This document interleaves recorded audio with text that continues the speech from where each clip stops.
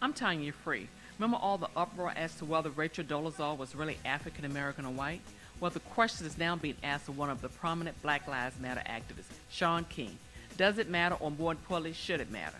What's your take on the Huffington Post decision to cover the Trump campaign in their entertainment section rather than their political news coverage? And how much do you like your job?